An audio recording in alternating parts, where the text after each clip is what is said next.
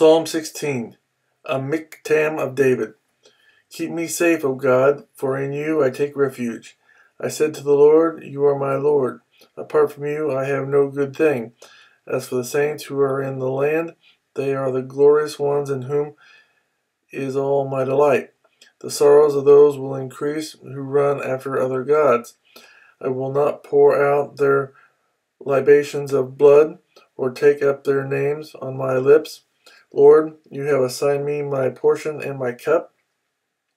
You have made my lot secure. The boundary lines have fallen for me in pleasant places. Surely I have a delightful inheritance. I will praise the Lord who counsels me. Even at night my heart instructs me. I have set the Lord always before me. Because he is at my right hand, I will not be shaken. Therefore my heart is glad and my tongue rejoices. My body also will rest secure. Because you will not abandon me to the grave, nor will you let your Holy One see decay.